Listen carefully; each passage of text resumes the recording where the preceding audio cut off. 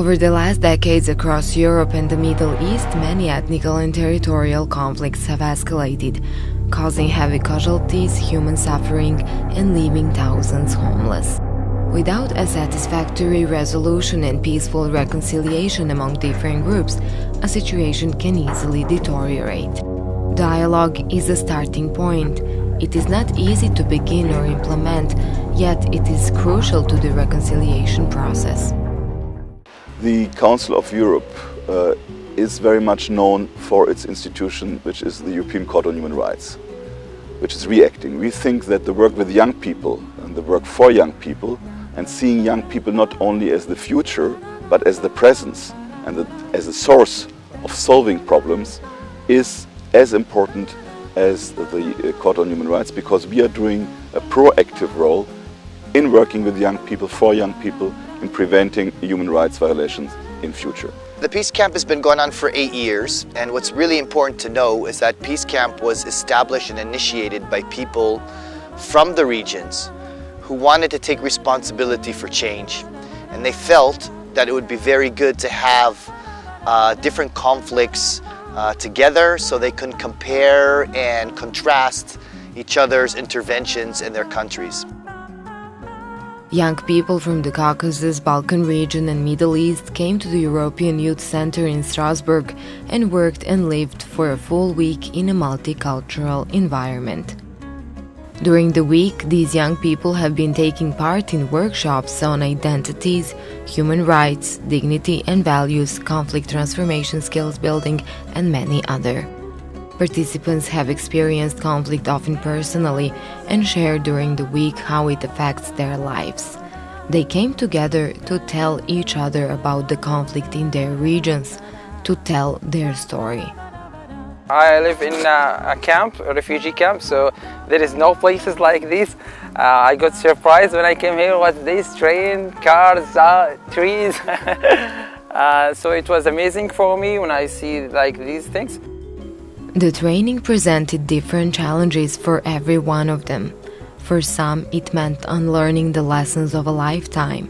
For others, it meant viewing the world from a new perspective. Because we came from Israel, we don't know how they feel about Israeli people, because we know that so many countries, but they hate the Israeli and the Jewish because of the... No, that's true, right? Like in Syria and in Jordan, in whole Egypt. Arabic world. The whole Middle East. Almost the whole Middle East. The question that everyone asked me here, hey guys, do you have an army? It's like a conflict between two sides, this side and the other side. Do you have an army or what? Of course we don't have an army, and the conflict is between like stones and tanks. This is our conflict. This oppression actually just continued and we had the poisoning in April and March and April 1990, with 7,000 Albanian students were poisoned. You told about poisoning. I didn't go to the kindergarten because of the Albanians poisoned Serbs kids, and we also are familiar with the kidnapping of Serbian babes which are taken to Albania. There are certain needs that all of us have, and I don't think any of us as human beings want to not give those, and we understand that we need love, we need security, we need caring, we need resources, we need jobs, we need education, we need our children to be taken care of. There are a lot of basic things that I think all of us as human beings can understand. And on that level, we can have dialogue. By learning to listen to the story of others with empathy and compassion, everyone has been able to confront and re-evaluate their own perceptions and beliefs, views and standpoints. It also meant learning how to overcome the barriers, internal and external, which prevent constructive dialogue with others. Yesterday was just a really emotional day. It was like all the conflicts, one after one after the other, and lots of problems like on the table, and like many people blaming each other, and many people like throwing things at each other, and sometimes it wasn't so comfortable to sit on the chair and hear those things, and sometimes it was comfortable, but it was like, you know, many things, and like my emotions couldn't like bear it in some point because it was too much.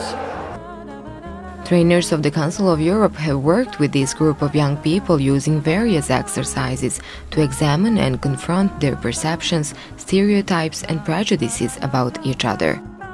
Each part of the training was viewed as a chance to overcome prejudice and suspicion, an opportunity to move along the road towards peace and friendship.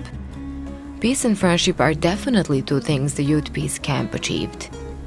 To be part of Youth Peace Camp, the participants committed to a process of intensive learning and personal development. By embracing the concept of applying the human rights-based approach in conflict situations, participants developed understanding of the human dignity and respect for differences. Back in their home countries, they will serve their role as multipliers and peace promoters with young people.